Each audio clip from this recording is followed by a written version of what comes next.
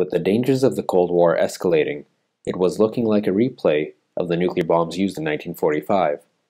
In the early 1980s, a group of academics came together in creating Science for Peace, an NGO based at the University of Toronto that seeks to address vital issues surrounding human security. Among them, Chandler Davis is a mathematics professor who has supported the organization for nearly 40 years. His knowledge of historical conflicts, foresight, and sense of responsibility have mobilized concern among colleagues to seek effective responses to pressing issues. Chandler played a role in the organization making a donation to the University of Toronto by providing experts that would teach a 4-credit Peace and Conflict Studies course at no expense. In the recent decade, Chandler played an active role in the working group on freedom of research to address the growing hurdles that scientific freedom has been facing.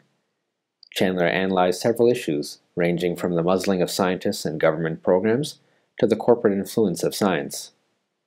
Chandler has contributed an active and thoughtful voice to numerous issues. Science for Peace is proud to honor Chandler Davis as an exemplary member for his unrelenting academic and moral compass.